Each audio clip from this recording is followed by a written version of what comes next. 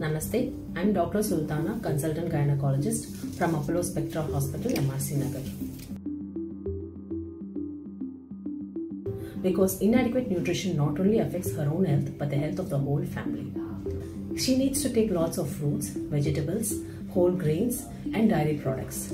The two important nutrients during the adolescent period are vitamin D, calcium and iron. The next stage of women is the reproductive age group, wherein she faces two important pregnancy and breastfeeding. During pregnancy, the need for micronutrients is very important, some of which are folic acid, vitamin B12, vitamin D, calcium and again iron. So women's health forms the milestone of any family's health.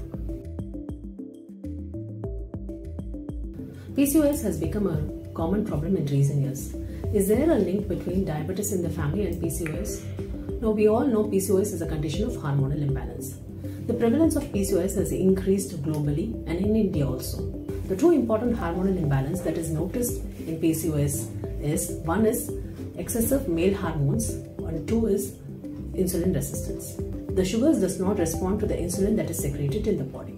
As a result, insulin hormone is secreted in high amount. This leads to symptoms like weight gain, and because of this, the girl has complications in the future of becoming obese and also other health issues like diabetes, hypertension, sleep apnea syndrome and other psychiatric problems. Have a strong risk of developing diabetes in the future.